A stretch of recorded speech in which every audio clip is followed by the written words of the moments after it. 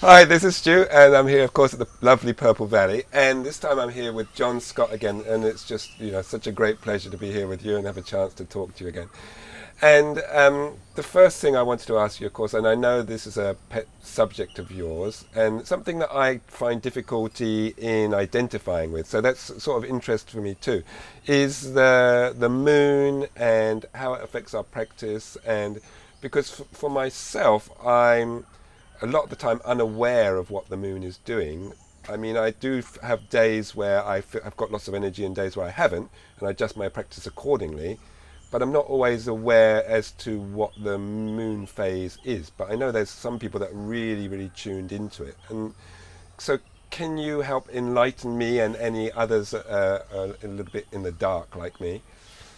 Well, first, Stu, thank you for inviting me back to Purple Valley interviews. Yes. This being our segment, it's a privilege to be here, and it's just fun being with you anyway. Thank you. And of course, Purple Valley is a great venue. Yeah. For me, Purple Valley is one of the places where I watch the moon.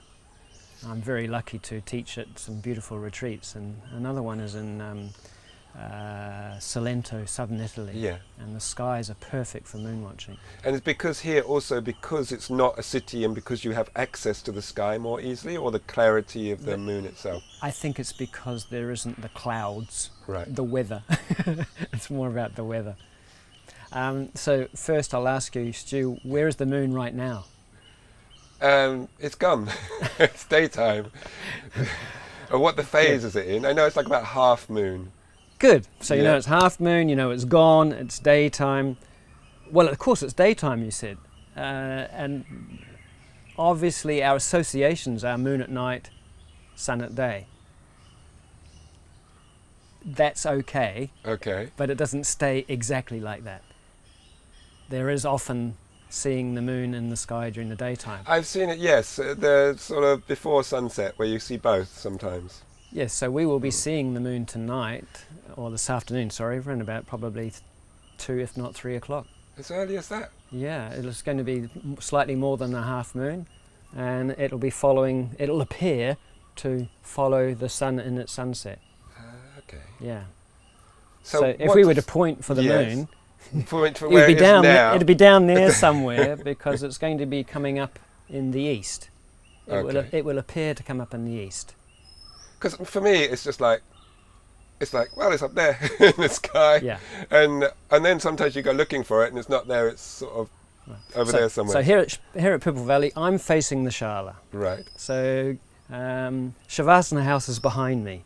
So to my left is east. To my right is west. So I'm already oriented on the planet. I know exactly where I am. Yes. Okay, and the sun is traveling that way. So that must be south. South, yes. So this must be north. North. Okay, so the orientation here is that if you really want to look for the moon, you just need to know what time of the phase, you said, the moon's at. So it's just past its half moon phase. It will be rising in the east, but because the sun will be midday, 1 o'clock, 2 o'clock, it is so bright. So let's first look at the sun and make that daytime.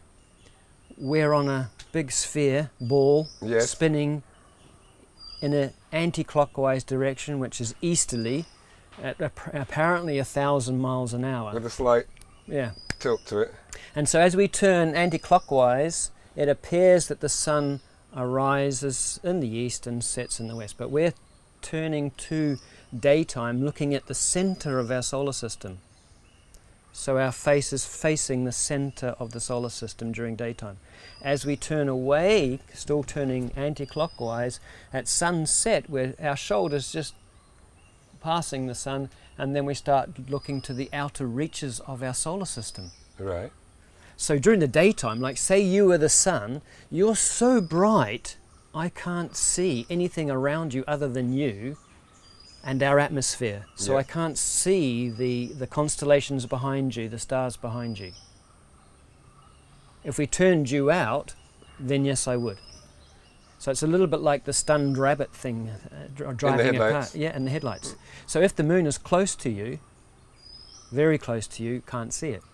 So let's go straight to full moon. Full moon's going to be opposite the sun, isn't it? Yep. So if we make me Earth, and I'm looking at you, at the sun, it's full midday for me. Yeah. Okay, but let's say the moon's going to come up. I'm going to have to be facing over to the east as it's rising, because it's going to be completely opposite. Yeah. And every full moon is a potential lunar eclipse. Okay, so how does that work? Because yes, we're all sort of tuned in with a solar eclipse. Yeah, which is the opposite. Yeah. So let's do the solar eclipse, because we're tuned into the solar eclipse. The solar eclipse is for me, posture, free breathing, looking place from Okay. Pattabhi Jois. So Guruji's Yeah. postural thing, if I sit to the side to the camera, if I sit like this, Yes. then let's say my head is the sun. If my head is the sun, it's shining down here. This is sort of like being in the past, maybe doubt, maybe worry, negative reflectivity, reverie. Yeah. My heart's behind the light. Okay, and you can almost see, oh, I've had too many Kingfisher Ultra last night. The weight is bearing down on you. Okay. Then the opposite is if I sit like this, you know, it's a bit like the English, Stu. With the nose up here, this is sort of, this is the opposite. We could say this is a little bit like loser. Yeah. The system's against me. Yeah. Okay, there's nothing in it for me. Where this is, what's in it for me? What am I going to achieve being the top of the class? A little bit too perky. A little bit too much. This is no effort. Mm. This is fully tamasic, out of balance. This is becoming rajazic, getting some more life and fire in there, and this would be overly rajazic. This is too much effort. Effort, effortless. Yep. Or this is the yin, and this would be the yang. Okay, so I also disagree with the yin yoga title. It's just a title and a brand, and very good commercial for selling, but you Yes. cannot have a yin practice unless you're completely bolstered up, which we might as well do on our moon day, on our moon practice. Right. Do a yin practice, yes, definitely on moon day.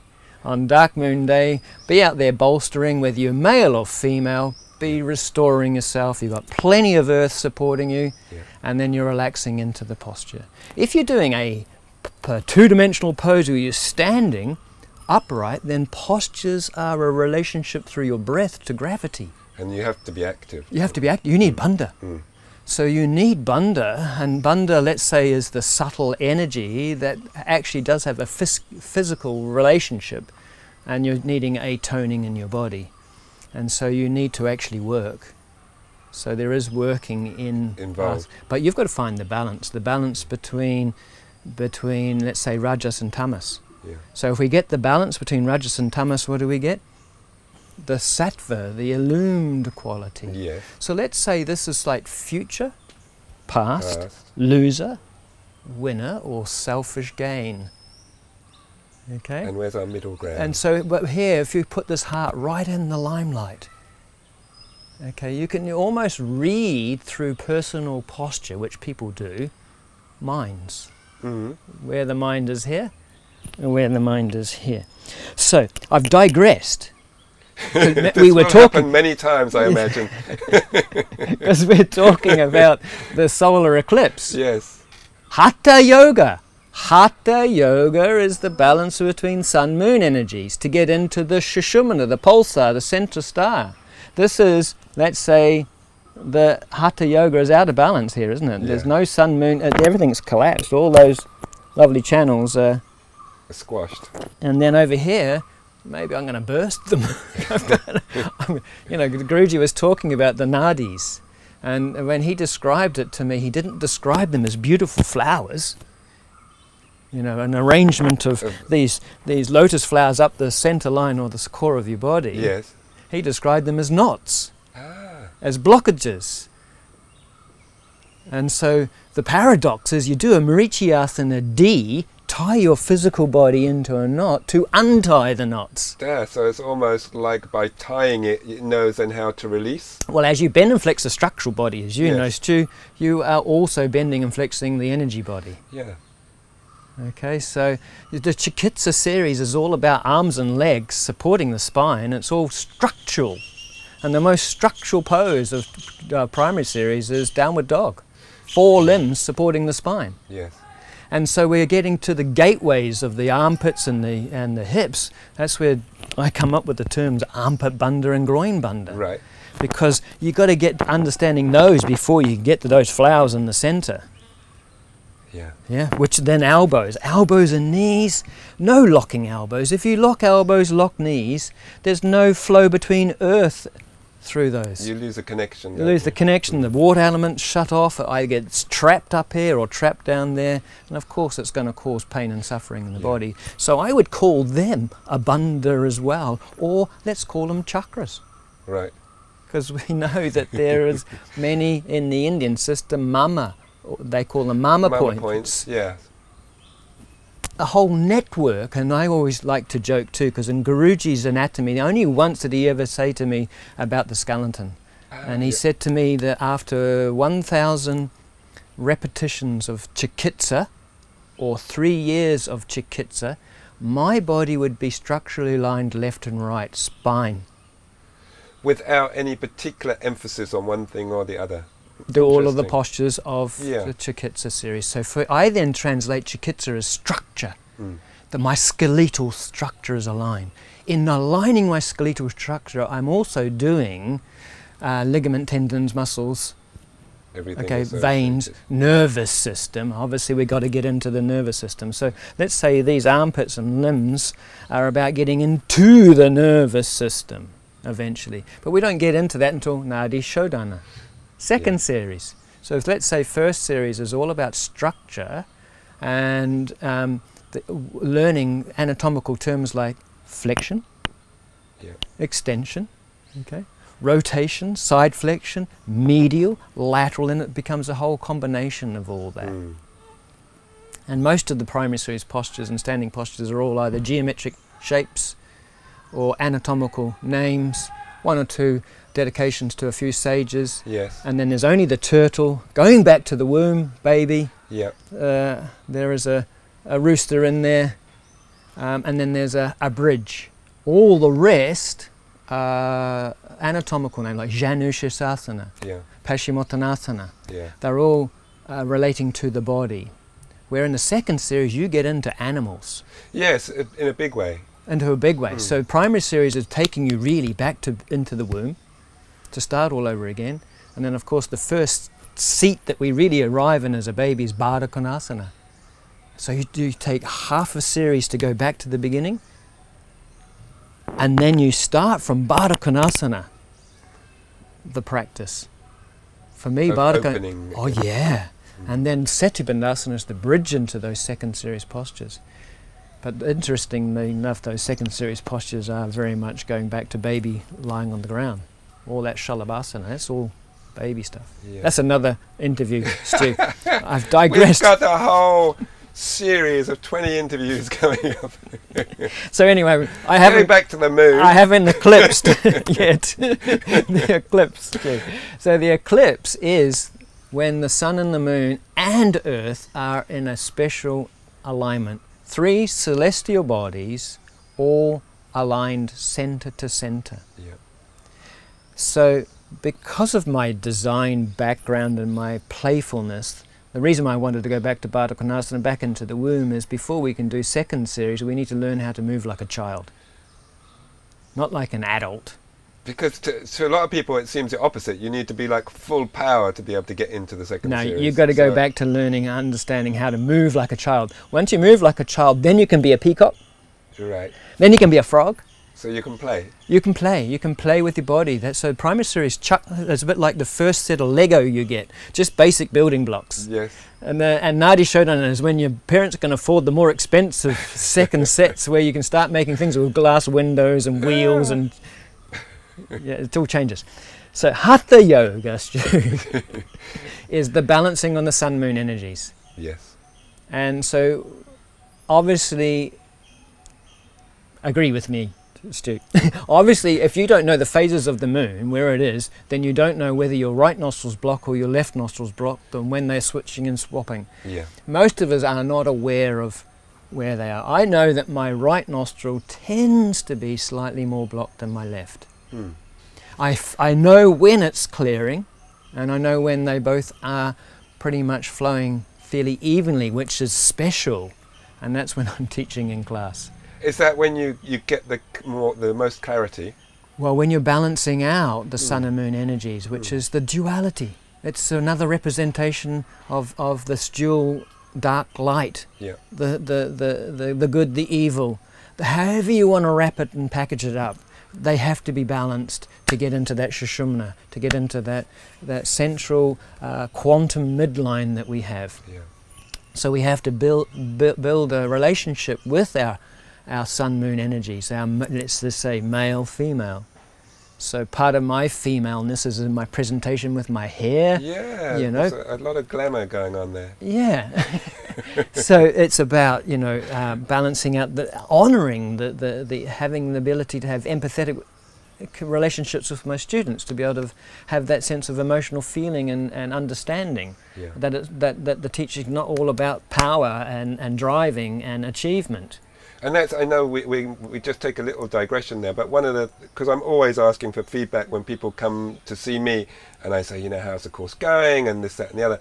And I'm always getting from your students that they feel that, yes, you make a definite connection with them, and that you understand what they're going through, and that there isn't any forcefulness to you. You know, that you really play back, and obviously that's something you foster, but it also must come very naturally out of you as well. Yeah. Yeah, we'll stay with the digression for a little moment. I believe that teachers are born, not cultivated. Not cultivated. Teachers are. You're either going to be a teacher or not a teacher, and you're born. So you're born from your mother, but you're also born from the mat. Right. Whatever the discipline is, you have to have had the 99% practice that's continuing. Yeah. You've got to have the experience. But, you know, there are people that have the ability to hold an audience, or to be able to have patience, to be able to explain, to repeat again, to be patient. Having been a father and a husband, I've gone through that real household phase, which is a really important phase of understanding as well. Yeah. So we'll go there, but let's finish the eclipsing. We'll go there, because I have to go back to Guruji. Yes, indeed. Because Guruji, in a sense, my mum's my first teacher, my dad's my second teacher. I've had a number of teachers, but Guruji is my real teacher in terms of being born from Guruji as a teacher. Right.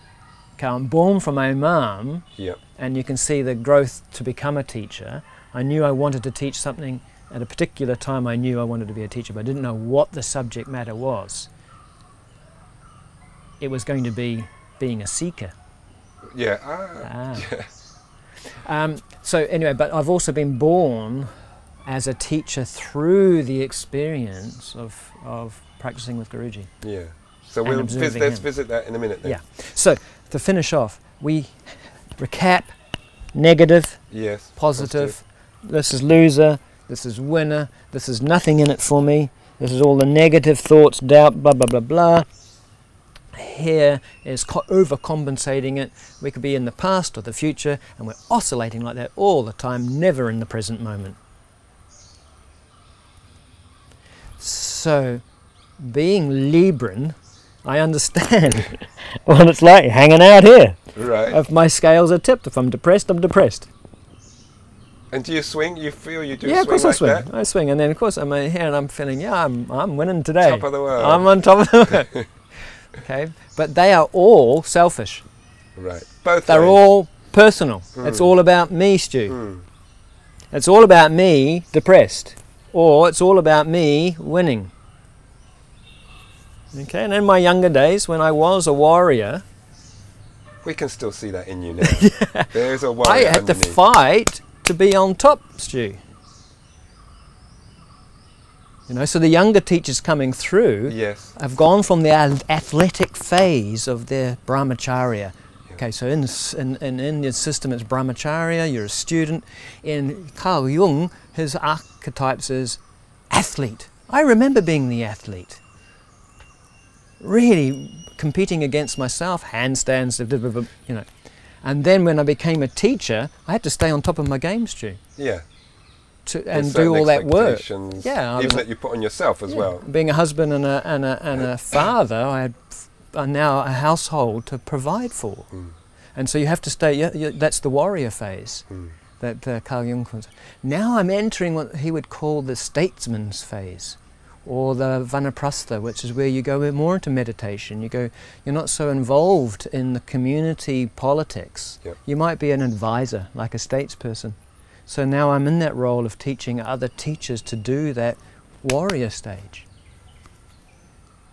So I'm not having to, I can sit back now a little bit more. Sit back a little bit. Yeah. And now what happens when you sit back a little bit, but not too far, is you come to an eclipse. So here, my earth is my pelvis. Right. So exhalation is that rooting down there. Now we know it's something like 93,000 million miles away, the sun. So if I just think of the huge distance between the head sun, pelvis earth, the moment that you exhale down, there's your mulla, and you inhale up, there's your uddhi. So mulla is downward contractive rooting. Uddiyana bandha basically is upward and flying, expansive, lifting up. That distance is huge. Just have a look at my thoracic. If I let that distance collapse backwards, my thoracic moves back. Yeah. If I stretch that up, keep it stretched, but then continue to take it that way, my thoracic goes forward. So if I just keep that vertical, Just this going straight up, the thoracic comes in line. What's in the middle of the thoracic? Your Heart. This is heavy heart, Stu. We don't want that. This is gravity's really pulling us down. Aging is going to die really quick. This is then the heart is way out the front there. This, we could say this is just an imbalance of the parasympathetic nervous system, and this is the sympathetic nervous system on fire. You know, you can't stop. You keep going. Boom. But some people would say that this sort of is also open-heartedness, maybe. Yeah, but this back's closed though.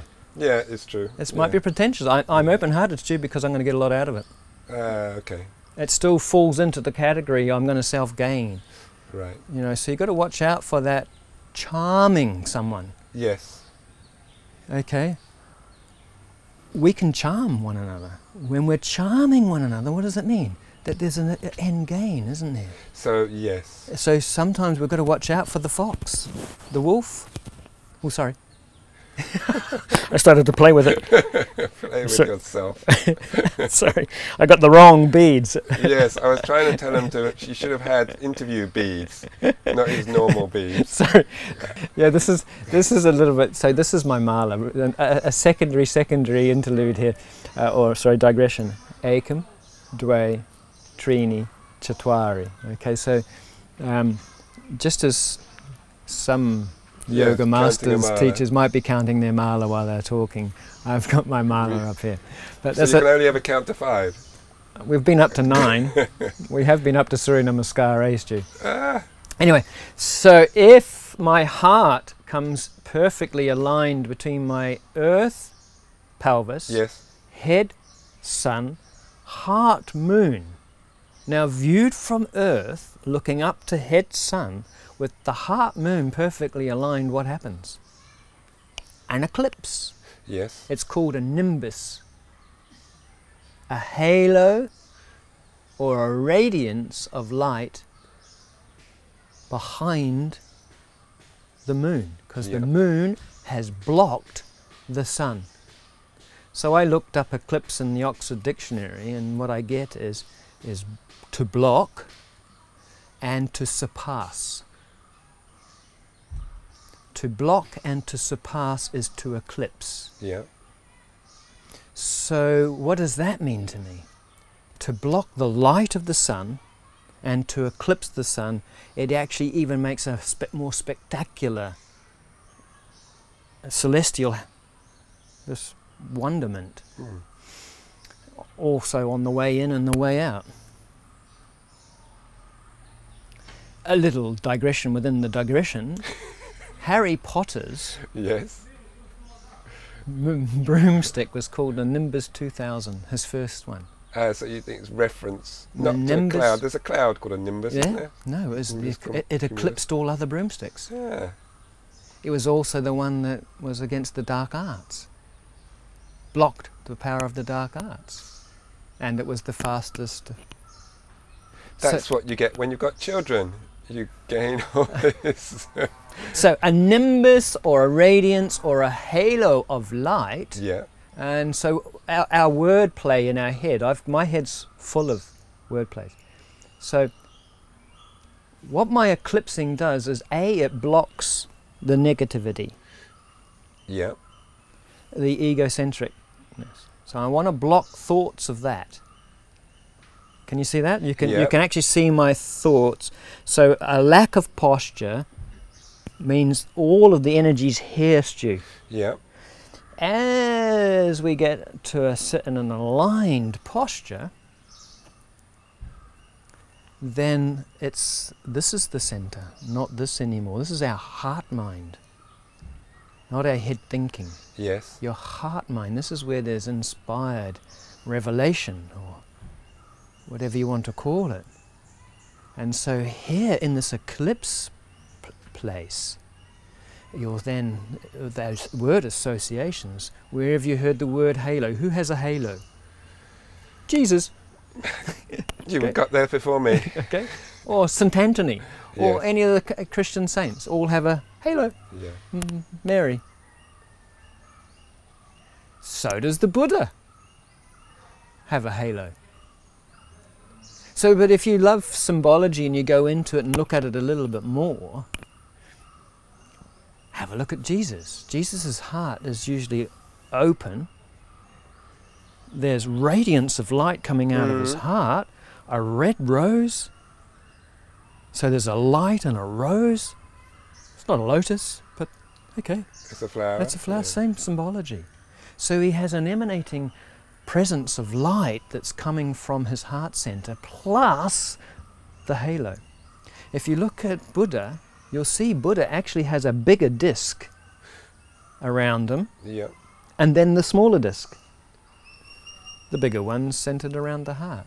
So Jesus and the Buddha, for me, for example, are exemplars of selfless ones, Yes. eclipsed beings. Selfish, selfless. This is a place of humility. So this is where it is, and what I mean by selfless is in that eclipse place, it's not about you, self-important you, it's about being in service. Yeah. Being in service to others is the secret of Hatha Yoga. And so how do we foster that? Obviously we're fostering it from how we're practicing, how we're relating. We got here, Stu, by you asking about the moon. Yeah. Not just holding things as labels, unpackaging them. Just like a sutra is stitched together, and you've got to undo those threads to get it unpacked, to get the bigger contextual meaning. And so, why do we have a moon day? We have a moon day and then we go off and forget about it. Do we inquire into the moon day? And that's what your inquiry is about. Yes. So let's tie it into the name. It's called Hatha Yoga, Sun and Moon. What on earth is that all about? Being Westerner, we have a freedom to, I love this term, I got this term from Richard Freeman, cross-culture borrow. Or to actually borrow from different systems, not being bound to one doctrine all the time. When we open up and we go, oh, take that from that and that from that and that from that, and see how that works. So for example, yin and yang, Yes. they don't work on their own. And when the yin and yang are together, what do you have? More of a complete. You have a Tai Chi. Yes. Do we often in the West hear those three words together, yin, yang, Tai Chi, as a result? So a yin and a yang energy make a Tai Chi. That Tai Chi is the equivalent to Sattva. Rajas, Tamas, that's a trinity. Rajas, Tamas and Sattva. So here the Sattva is the eclipsed state, the illumined state, the awake state, when the Sushumna is flowing because the energies of solar and lunar are equal. And so I'll take you into the next question of that I didn't even know I was asking. No, you did ask it about that teaching aspect and the care for others. Yes. Is that there's 4 Brahma something codes of relationship, I call them, that Patanjali talks about. If you can get these 4 working for you, Yes. you'll get ekagra, one-pointed focus, and you'll be able to still those fluctuations of the mind. The imbalance between sun, moon, right side, left side. Let's say the sun side is all about the things, and the left side, the moon side, is all about you in relationship to those things. Yep. That's basically a simple cartoon of it. Those 2 nadis are like that, strangling because the 2 pictures aren't the same. Your thing, triangle, stew and triangle, what you think of triangles going through your left channel, the actual triangle thought is actually neutral, empty. The Heart Sutra, Gati Gati Paragati Parasamgati Bodhiswaha. It's the wave is form, form is wave. You know, the wave, form is emptiness, emptiness is form. All of the asanas are empty, but we pack them with our shit. Yeah, Yes. and our association to them, and that ties us up in the knot. Either we can't do it, Yep. or we're the best. And we're loving it. And we're loving it, and then ping, the hamstring goes. Yes. Yeah. So when we start to realize the asanas are empty, then the grip on that central channel, our emotional fields will start to settle out. Our mind will start to calm. And the one I'm talking about is upekasham. Upeka is the 4th one, and which means, unfortunately, lots of teachers translate it as with disregard to. Okay. So when there's negative energy, bad energy, okay, don't go to the pub, because if you go to the pub, you're going to mix with these people and you'll lose it. Yep. I call it the wobbly top syndrome. So, We're all wobbly tops. okay. When 2 wobbly tops hit one another, it's a train crash. Take Guruji, he was a spinning top who was spinning on his center at high revolutions, a higher state of consciousness, higher vibrations. Low vibrations, lower rotation, a wobbly top. Yep. When a wobbly top meets a true spinning top, their vibrations are increased. It's like whipping the top to Yes. keep the top going. You've got to keep whipping it. You've got to keep practicing 99%. Keep practicing, keep it going, keep your vibrations up. If you aren't strong enough to go down to the pub and have the illumined effect, then don't go to the pub. It's about equanimity. It's being able to hold, well, that person is me. I am them. But you've got free will and choice and... Well, we are of one. They're another part of me. Right. And we're denying another part of ourselves. Okay. But how do you get to that place of equanimity? Again, being a father, like when your daughter's going out with a guy, say 5 months younger, whatever, I won't paint the picture. There's people cringing already. What person has ever had their parents agree to the person that they are in relationship with? It's not the chosen one. There's no equanimity. They can't see the love that's there. Yeah. They can't see the bigger picture.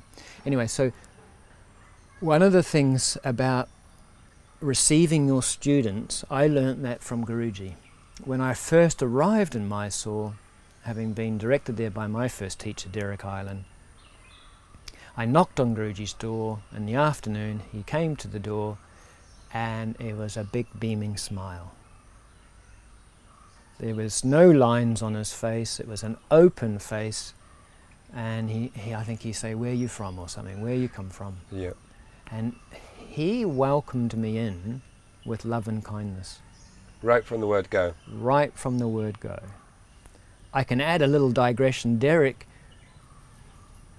went to Mysore I learned from Derek first before he went to Mysore. He had left the Shivananda organisation, had never been given a spiritual name, wouldn't take it, Right. wouldn't hug, wouldn't put his hands in namaste, wouldn't do alms, anything like that. It was just all out body beautiful physical, although he had some real depth inside. But he wasn't going into dogma and doctrine. Yes. There was no way he was going to call anyone Guruji. The response that Guruji had on him was when he knocked on the door and Guruji came to the door, the first thing he said was, "Hello, Guruji." So Derek's not here to tell that story now, but that's the effect that he had. The energy that was coming through. And so what that is Maitri. So the four are Maitri, Karuna, Mudita, Upekkha.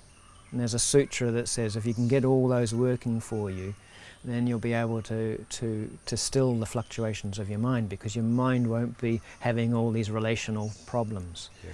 Quite simply is that when you welcome your students in, you welcome them in, even if the studio is full, you say yes, because the second one, which is Karuna, which is compassion, you're welcoming them all in with their stuff. You're accepting them as they are, understanding that they are human, of human condition, and we are in suffering. Right. We've arrived, unfortunately, to an unenlightened society. I get that one from Gretchen. A lovely title. When we're born, the world is unenlightened. Hmm. If we were being born into an enlightened society, that would be different. So we were born into the virus stew already. We're in conditioned existence right from the very beginning. So there's the culture, there's the education, there's the politics, there's the religion of that place that you arrive, that you choose to come through at. And that becomes the story we take on. That becomes the identity that we take on, and that then becomes misidentified. That's who we are. Yeah. And so we've lost the real selfless self, that illumined inner spiritual being. We're in human condition. So understanding that, you welcome everybody in. But there's a difference between bringing people in and making that direct connection with them, and for them to get your energy and also to accept you in. Well, to them. Guruji's pratihara was sense control, but his pratihara also was seeing God in everyone and everything. Right. So he's meeting God. He's taking a quantum leap, Stu. He's in his quantum midline when he's in that place, making a quantum leap, accepting the God in. Yep. Yes, there might be some bags that the God's carrying, but we'll see if we can sort through those bags. We'll wash them, clean it all out a little bit. Because you have to have karuna. Karuna is compassion. But what it was it's not just having empathy and being able to cry with someone and feeling their suffering. Yep. It's having a burning desire, Stu, to help them. But not you doing it for them by having some simple techniques that you can pass on to them for them to do the work. That's what Guruji was giving us, mind control. And there's something about the teachers that were with him in those early days that seems to have lasted through time, and the students sense that authenticity, don't they? And if you think of the people that were there with you at that same sort of time, they're lasting teachers, aren't they? And they're attracting students all the time, and they're drawn to something that's coming from that time. That's what I'm feeling. Is that how you see it? Yeah, well, that's what I wanted to say. I had my mum, Yeah. Lots of teachers. I have my mum, my dad, and Guruji. Yeah. They are my first teachers. They are who you learn from. They set up the basic pattern. So 1 to 5, really important stage. So let's say 1 to 5 when I was 27 with Guruji, so 27 to 32. Those first 5 years with Guruji Yes. were really important. On my first year with Guruji, I went twice. I went for 3 months, then came back for 4. On the first 3 months with Guruji, on the last month, there was only 4 of us in the room. Wow. So I had Guruji adjusting me in everything, and every pose that he gave me, he adjusted me in. So I had the one-to-one. So that's my precedence, Stu. My precedence is that my teacher treated me this way. That way. And so when I first started teaching, I didn't teach more than 8 people. We had a studio called The Space at number 8. It was number 8 Chapel Street. Right. It was perfect. Nice little infinity sign. Yes. Space at number 8. We only had 8 students in the room at a time, Nice. because I was trying to copy my guru. Yeah. And that's the other thing with the Matrix, is I don't know whether you saw the part in the Matrix where Neo takes the book open and puts the money in. On the book it's called Simulation Simulacra. Right. And You take in some details when you watch something. Kino Reeves had to read that book because it was about about making maps. And Richard Freeman once again says a really beautiful thing is that you know the map of yoga, you can't put it in your pocket, fold it up and put it in your pocket.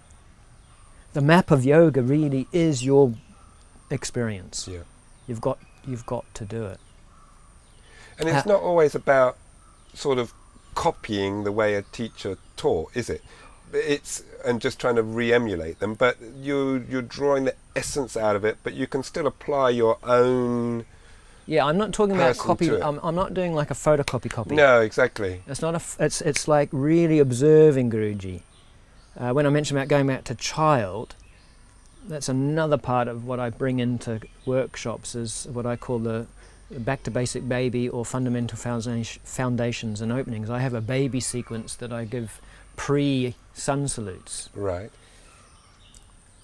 Guruji never lost his fundamental foundations and openings. When he was 90, he could still sit down on the floor, stand up off the floor, and if you looked at him in a caricature of a cartoon, he looked like a big baby. Right. He didn't lose how to move like a baby. That playfulness and that. Yeah. Yeah. And so, but like the Dalai Lamas often refer to his childlike manner.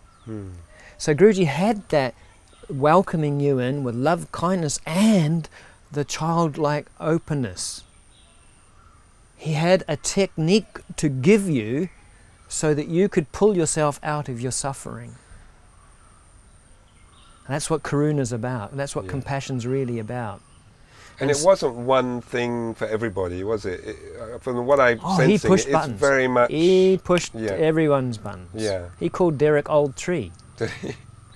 Yeah. He said that man speaks too much, talks too much. That was me. I was just. In the shala? Yeah. I was too. Yeah. Were you asking, mouth closed? You were asking questions? No. He was fine for it. No, but I think just generally speaking. Ah, interesting. Yeah. From Maitri, Karuna, you then have Mudita. Now, as a parent, think about this. How many pregnancies, how many conceptions are welcomed? That's a sad thought there. I just could see that thought. So I read your thought then.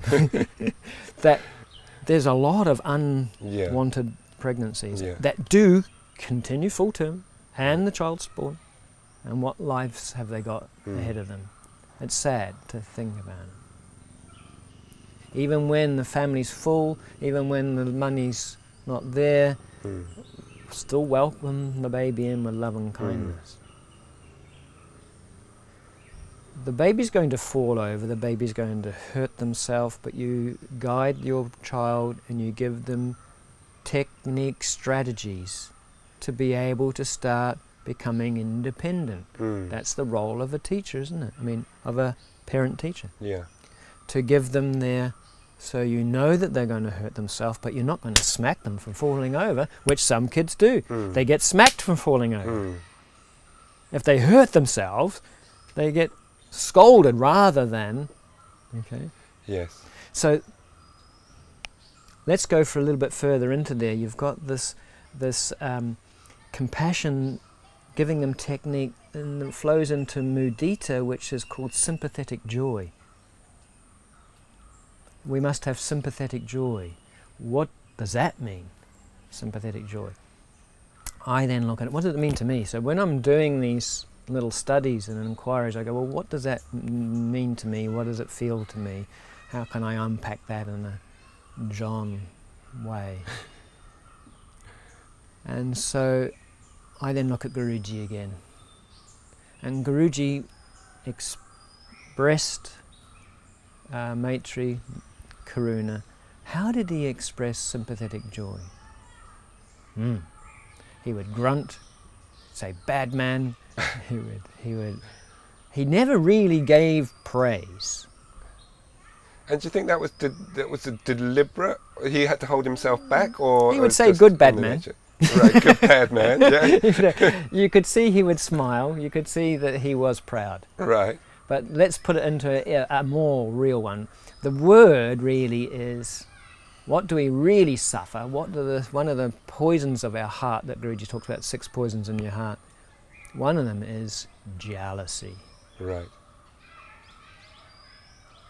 So sympathetic joy, the opposite to sympathetic joy is jealousy and envy. If you're plagued with jealousy and envy, you won't be able to do mudita. You won't be able to experience sympathetic joy. Being joyful for someone else's success. Yes. To be joyful for someone else's happiness. That's mudita. Yeah. So for example, Eddie Stern was working on the translation of Guruji's Yogamala to get that into English. At the same time that John Scott was doing his, with Gaia Publishers, Ashtanga Vinyasa Yoga's definitive step-by-step guide to yoga. Right. So I've written a book. Well, that was only written through the publisher. The publisher, this is how it works in the Western world of materialism. There's the Frankfurt Book Fair. Yoga's coming up in interest. Yep. And so Gaia wanted to put a presentation of a yoga book, Ashtanga Vinyasa Yoga. They had done the earlier one of Shivananda Yoga, that beautiful little book of yoga, Shivananda. Gaia was the... And so Ashtanga's coming up. They secretly wanted the words power yoga. Are you kidding? That came later. That was a whole debate. I put my pens down. Anyway, so they were looking for a English practitioner to be a first-time author, which the editor basically was going to do the writing. Right. Okay. And I turned it down many times, and finally the editor came to class and said, each time I've approached you, you've turned this down. He said, but every avenue I get down, because it has to be an English practice, you're the most advanced You're the person. one to come to. Yeah. And I said, well, I can't do it, I don't have enough experience. And he said, well, if you don't do it, if this is the final no, then we'll just get someone else to do it. At that point, I then felt responsible. Yeah. So I said, Jonathan, if I can call Guruji, let me call Guruji first and I'll put it to him. And if he says yes, then we'll go for it. If he says no, then I won't. So I called Guruji. And he's like, hey, John Scott Guruji goes, oh, yes, what news? He always said, what news? Yeah, why are you calling? Well, that what news was him also taking an interest in you. Yeah. Whenever you saw Guruji, the Maitri, the welcome you in with all your stuff and say, what news? Yeah. That was his way of asking, how are you? Tell me something about you. He was interested. Yeah. So, what news? I said, Guruji, I've been approached by a publisher to write a book on Ashtanga Vinyasa Yoga. Book? His voice went up a few notes. You write book? And I went, yes, Guruji. And so I explained what I Yeah. explained, and he said, And so he said, yes, you write the book. So I wrote the book. That's a whole other story, but writing the book, Lucy was very much my first editor, writer with me. Yeah. We would send the stuff off to Jonathan. He would come back and he would had changed it and say, and this gives you benefits like a good sleep at night. Oh God, yeah. My graphic skills superseded the graphic designer that they had. I ended up studying the page layouts. We managed to take over the writing, and they got more than they bargained for. But anyway, the point is, here it is that John Scott has a book and a DVD. Yep. And I was there also with Guruji when they had played the DVD. And there he is, the ability to still be mudita, sympathetic joy, to have joy for someone else's success. Because remember, Guruji is the one that says nobody owns Ashtanga Vinyasa, Yeah. nobody owns yoga. And so here he's had many of his students do well, but we're his children's due. We're his Western extended family. Of course he's proud of his students' efforts and sharing of the practice. Yeah. And of course the contemporary, I mean, before Guruji died, he had a website. Yeah, so it's coming into the 21st century. Yes, he whether he did the website or not, no, of course not. He had someone else doing the website. So it's like now just talking to Dena, who's here for this week. Dena Kingsberg's here this week. We might be able to get to talk to Dena, which would be great. That would be fantastic. Anyway, her son,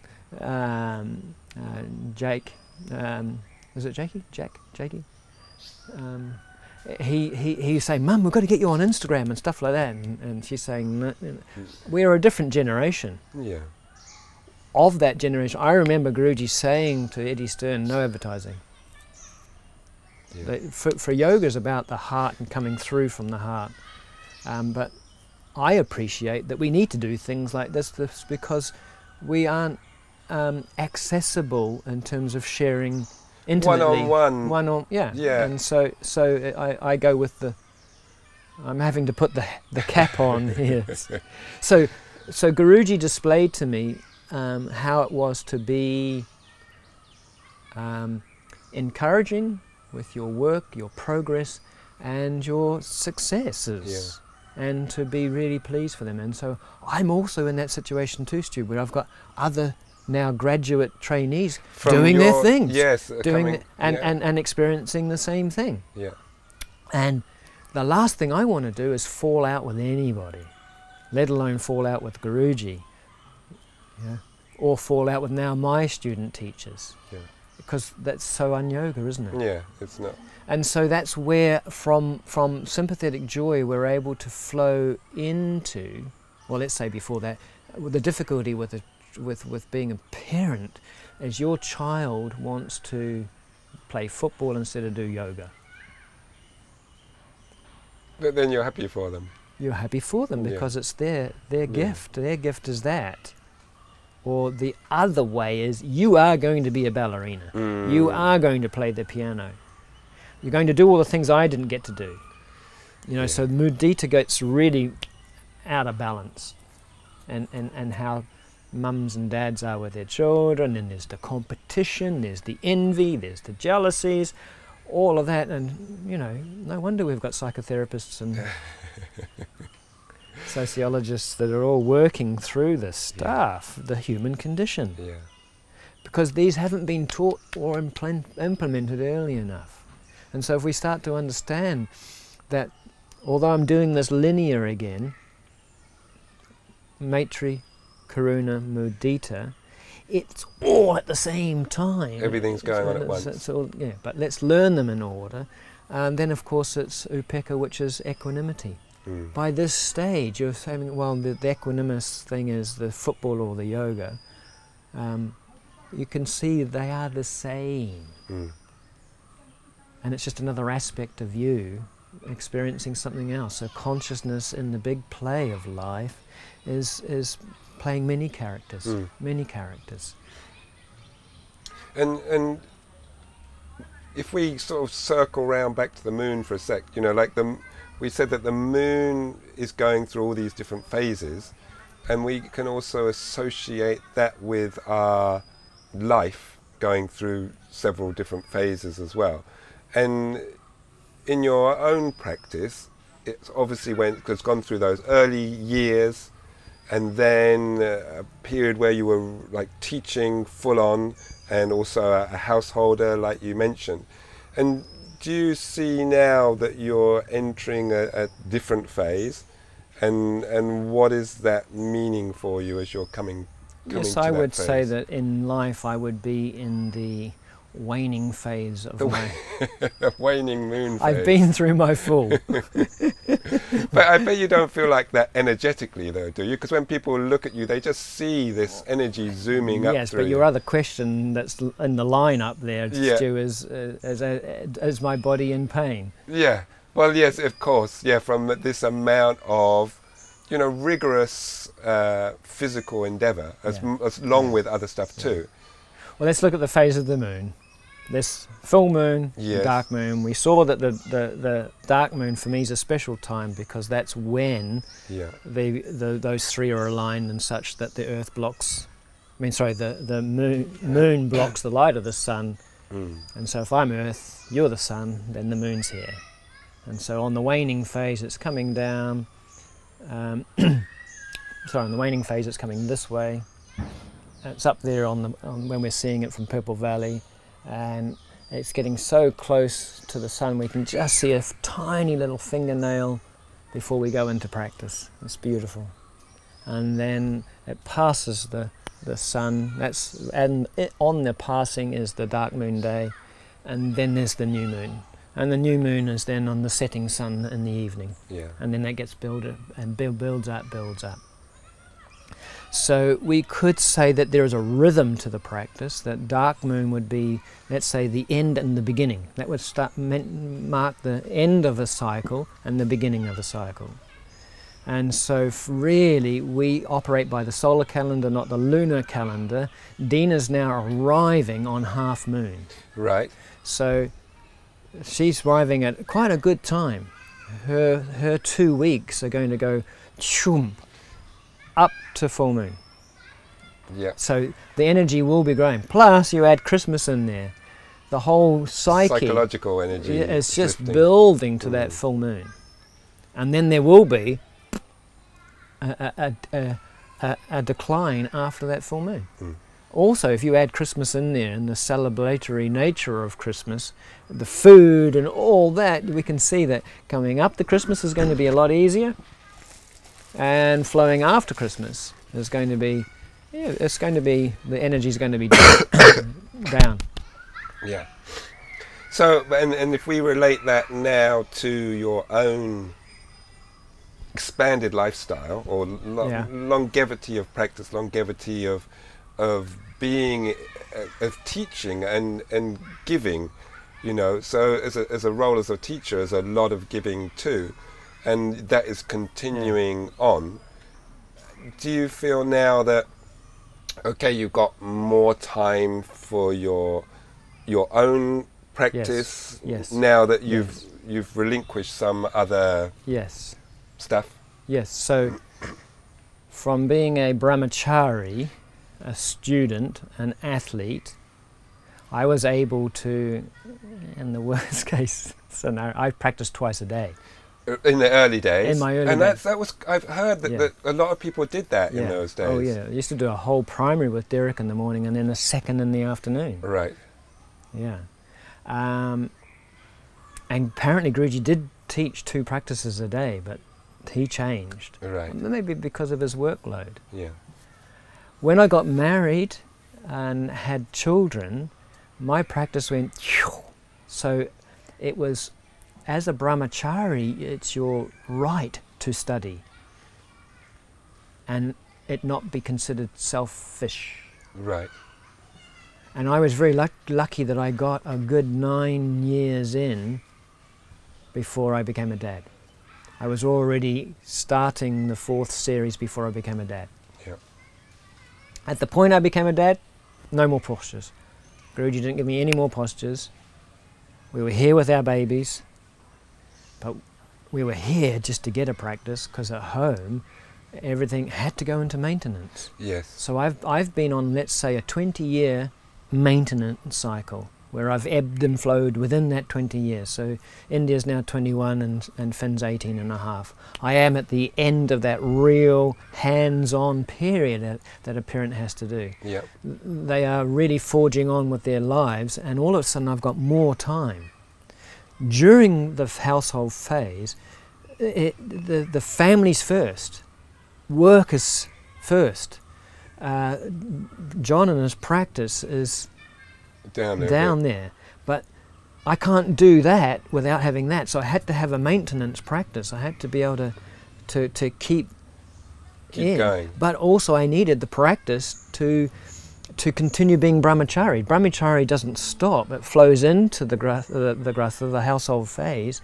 I'm still learning, and I still had so much to internalize from working with Guruji through that intense period, and continued with Guruji. Yeah. But there was so much unpacking it and coming into it. But being a teacher, taking that role on, meant that I was revisiting, or to use the word, recounting. Yes. I was recounting all the time the practice. Yeah. And so my own practice then, even though I was on maintenance, matured. So the depth to which you viewed things and the understanding behind it was broadening. Yeah. And so now, so you've had that phase as such. How far into this new phase are you, and what does it draw up for you? What are you seeking from this new phase, if you are seeking something from it? What I'm seeking from this new phase would be to maintain optimum physical health. Okay. Having a mum that's passed this year with Parkinson's, seeing the soul trapped in a body. Then just looking wide spectrum, seeing it's inevitable we're getting older. It's inevitable that the body as a machine is wearing out, and in some cases breaks down, and in some cases actually gets diseased. Yeah. So it's inevitable I'm going to die. I don't want to die in physical suffering. No. So I want to be able to use my practice as the tool that it is for both body, breath and mind health. If I can keep my body fit and healthy, then I'll have the energy to be able to work longer, so my longevity as a teacher. If I keep my body, then my breath's going to still be healthy, which then means my ability to balance my mind out. Yeah.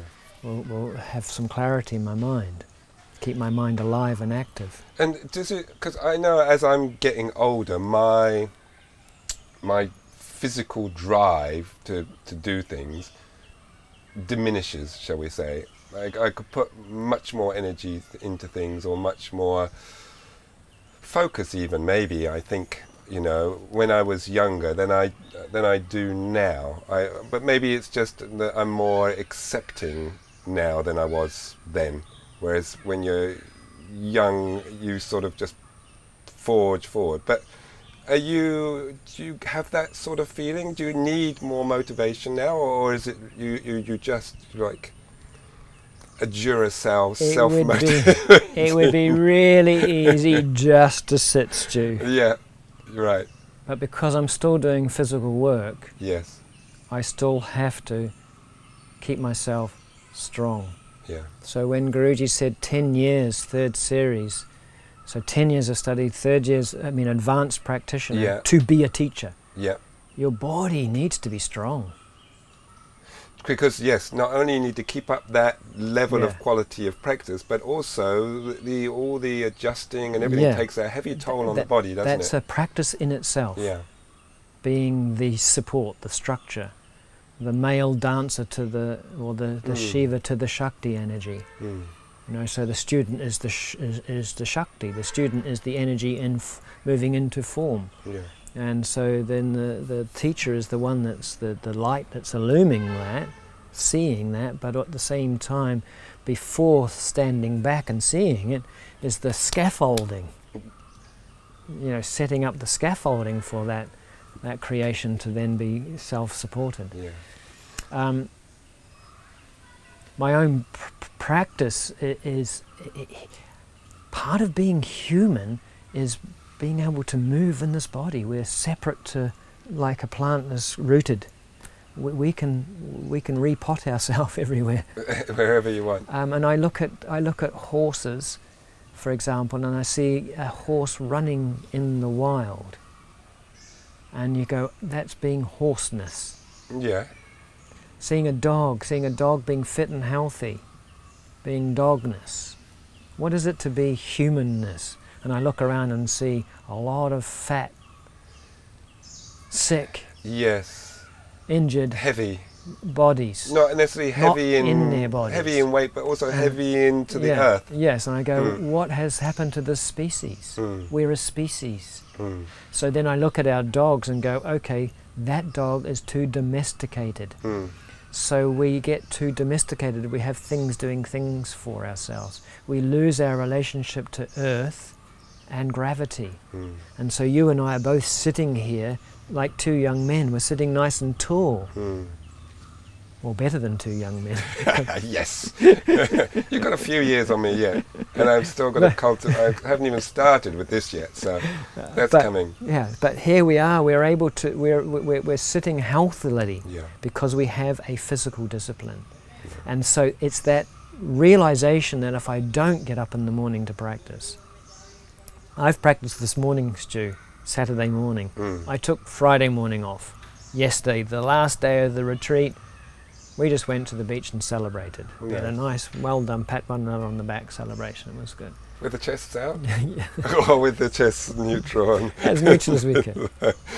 And so this morning, because my body is in pain, Stu, I need to do my practice. And that's good for other people to hear, because you know, we sometimes put teachers on a pedestal and say that they're sort of perfect. It must be so nice to be in their bodies. Everything looks so easy. And I found the same, you know, I've been lucky enough now to massage, you know, lots of the top teachers, and their bodies are basically the same as ours. They're not excessively strong or excessively so much more space here, so much more space there. They seem very, very similar. Yet, so two questions are coming out of this. What is it, that you feel is that difference between being able to excel physically in the body that we have, considering maybe that they are actually very similar, and B, you know, what is it that you are? I've lost my mind. Let me just answer A. Answer A. There was a B. Answer A. Because I probably won't answer the question. You won't answer it anyway. No, exactly. Talk about the moon. Sorry, Stu. What I want to say is that in that, carrying on from that, we are human. We are a species. We are the human condition. All of that psychological stuff, all that trauma that we have, is coming with us onto the mat. Yeah. So, I also want to say that my body, let's differentiate. Yes, I have pain in my body. Right now, no pain. No. The pain that's in my body is due to, it's manifesting through my work. Right. So I've got pain in my back, hip, psoas, from all the lifting that I'm doing. This is with adjusting and that adjusting, sort of thing. yeah. So not the practice, not the personal practice. So my personal practice is not injuring me. No. But I'm not going to blame either the practice or the teaching and adjusting of the practice Yeah. as the cause of the injury. No. I want to make that clear. Yeah. Even if I have a student that's in pain, and let's say they've misunderstood how the body works in the anatomy and they've hurt their knee, Yes. I'm not going to necessarily blame the practice for that knee. Yeah. It happened in practice that it came up. Yeah. Let's say the karmic seeds are going off. I hurt in my body purely and simply because of the stuff that I have not yet dealt with or processed yet, Right. or I'm in the process of going through. Yeah. So in the last 2 years, I have separated from Lucy and divorced from Lucy. I've lost a mother. My mother died this year. My kids are on the stage of going into their lives. I'm managing 2 houses. I live with my daughter and a boyfriend. I'm in and out of the house. I don't have a secure house. Yeah. I have money issues and family responsibilities all going on at the same time, Yeah. and I'm carrying it all on my back. Right. And then it manifests itself It- on the mat. It manifests Or- on the mat or adjusting or it. in my work. Mm. And so what it is that each day that we stand on that mat and practice, we meet ourselves. And we need to remind ourselves, like an explorer here for the first time again, what am I going to discover today about myself? Not seeing the goal of getting that sharper leg in the triangle, Yeah. or the handstand, or the deeper back bend holding my knees. Yeah.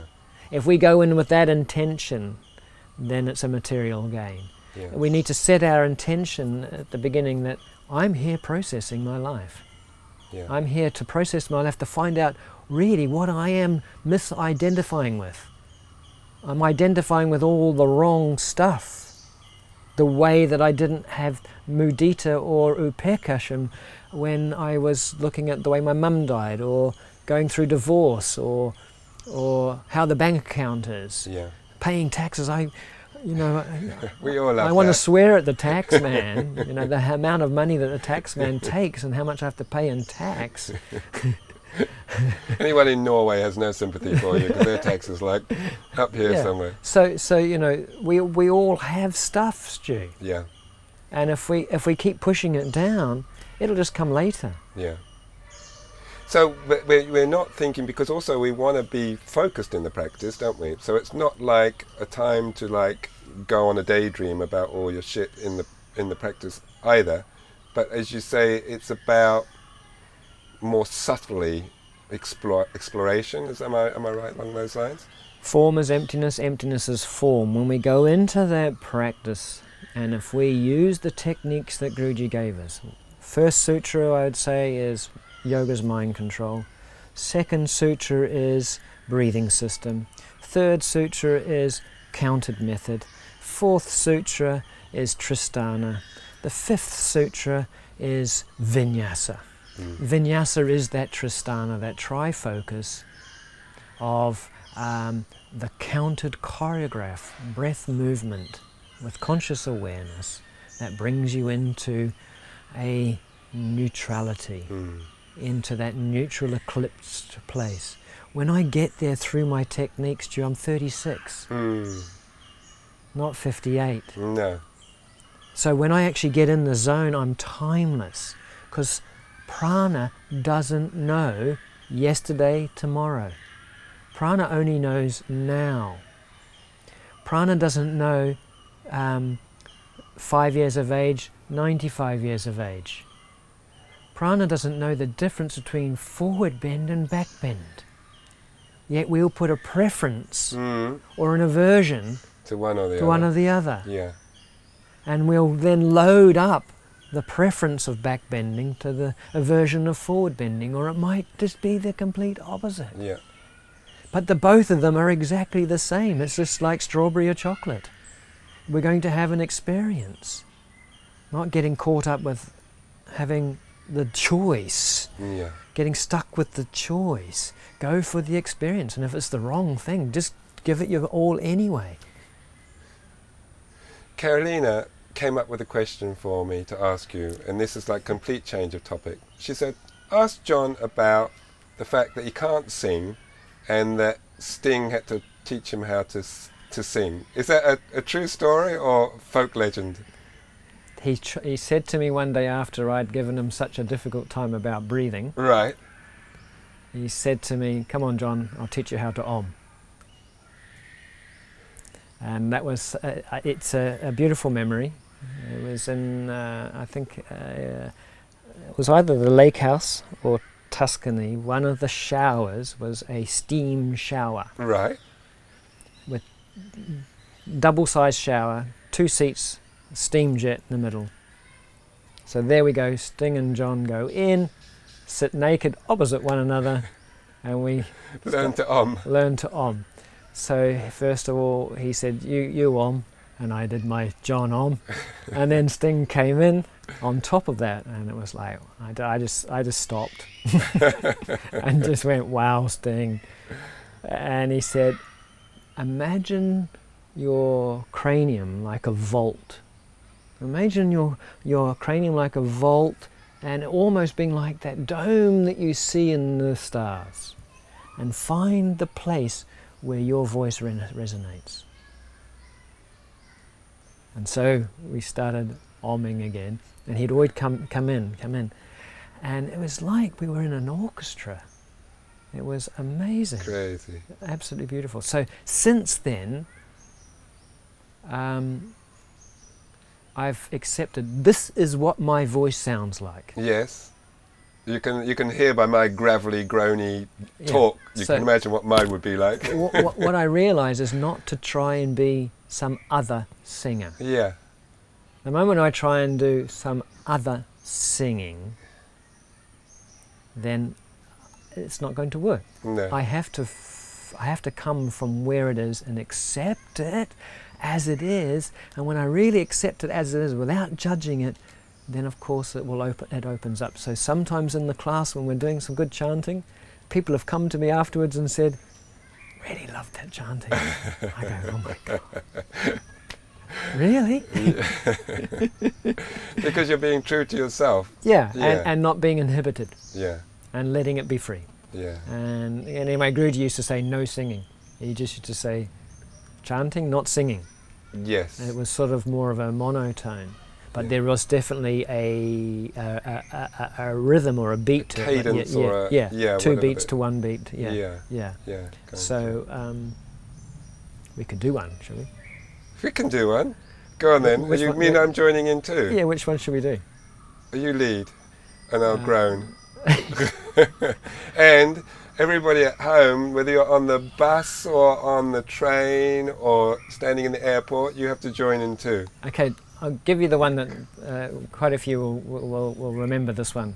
It's Punamadach, Punamidam, Purnat, Punamadachate, Purnasya, Punamidaya, Punamivav, Ashishate. What it means to me is the metaphor of Guruji's Yoga Mala.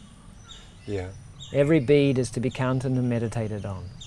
Every posture is like a bead. Every vinyasa is like a bead to be counted and meditated on. The posture itself, if I did have a Christmas red bead there, would be the flower or the pose.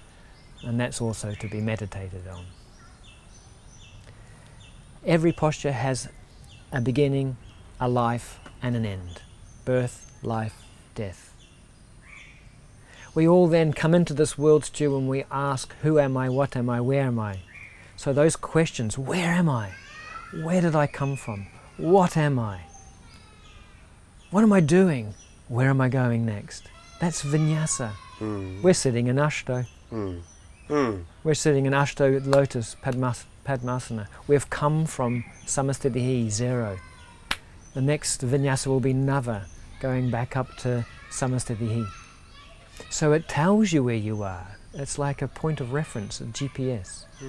So for me, the bigger answer to all of that, where am I going? Right here now, Stu, we are surrounded in love. We come from infinite love.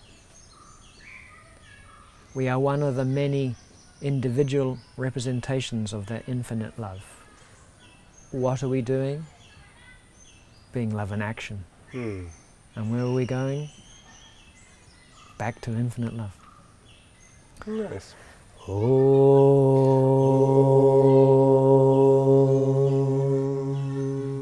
Purnamadah Purnamidam Purnat Purnamadachyate Purnasya Purnamidaya Purnamivavashishyate. Om Shanti Shanti Shanti. Thank you, Stu. Thanks, John. I think that's a good way. We can do the other thing later. Yeah, we'll leave it there, and you know, that's a good point to stop. And you know, just a million thank yous for giving your time up to come. And I know this is like part of your little holiday now. And yes, I am. So we're extra blessed that you managed to find the time. And thank you, Stu. I look forward to it. Yeah. Yeah. Thank you. Can I book in for a massage? You can. No. I need you to. Actually, Stu's been working on my psoas. When we start the retreats, it's really lovely. We have a staff meeting and a welcome meeting, and Stu's part of the extended staff here at Purple Valley. And when Stu, along with other therapists that are here, introduce themselves, Stu says, "I'm the fix-it man." So I'm sitting next to the fix-it man, and he has done some wonderful releases to my psoas, up around my neck. Could you work around my neck again?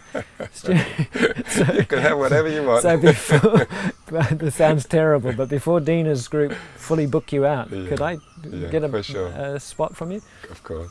Thank you very, very Thanks much. so much, John. Cheers. Take care.